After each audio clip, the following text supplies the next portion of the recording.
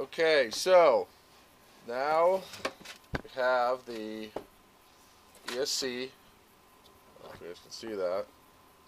The ESC is installed on the bottom. I basically just put some Velcro on the bottom to hook it on, and then I secured it with some zip ties. This is for the battery. This holds the battery on, so it just barely fits. I also installed my power module. So I'll clean up all these wires here in a little bit. So I've already hooked up all the motors, and like I said before in one of the videos, I thought the B was ground or something, but it's really not. It really doesn't matter what you plug it into.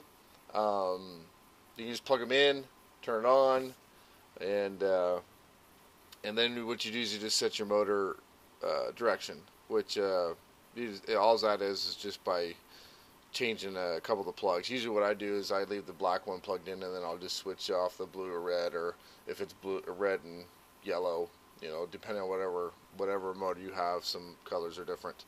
So one problem I did, I already did try to do some of the calibrations and stuff with it, and it wasn't working at first.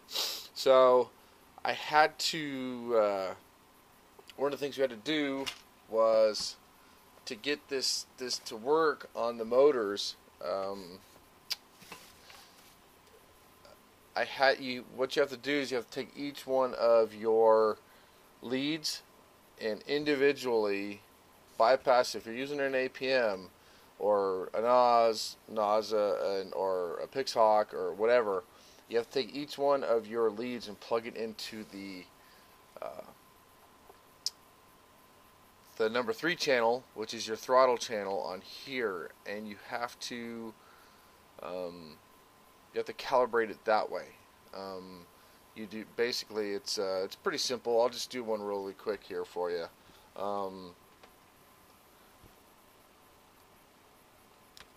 But then plug everything.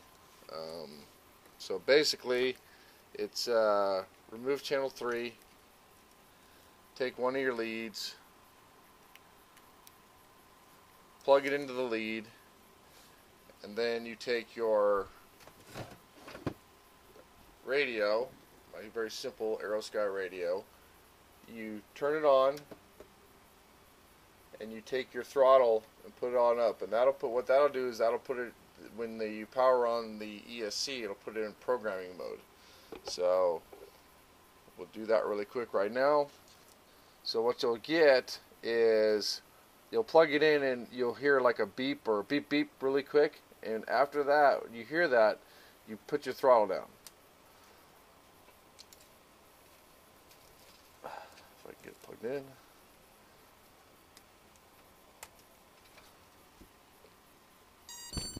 Hear that beep beep? Take your throttle, put it down,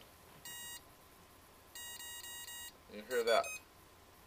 So with this ESC, that's the sound you'll hear.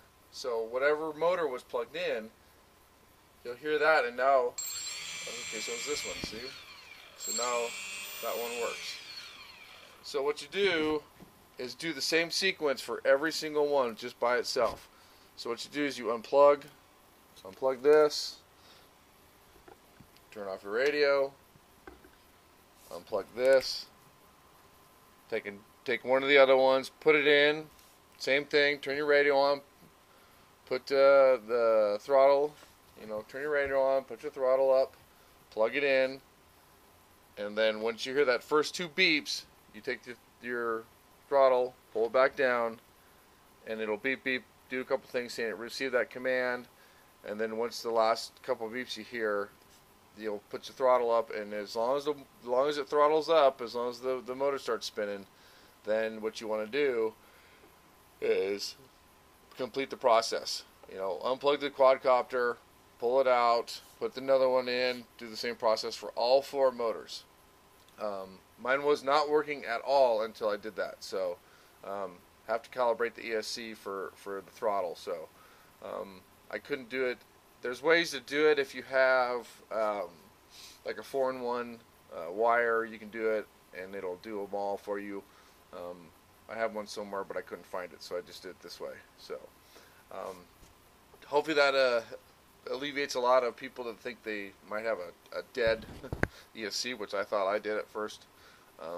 But luckily I figured out that one. So alright, so I'm going to get this thing plugged back in, get it all tidied up with some of the wires, and we'll come back to the motor direction on how to set that, and if it's not going the way it's supposed to be.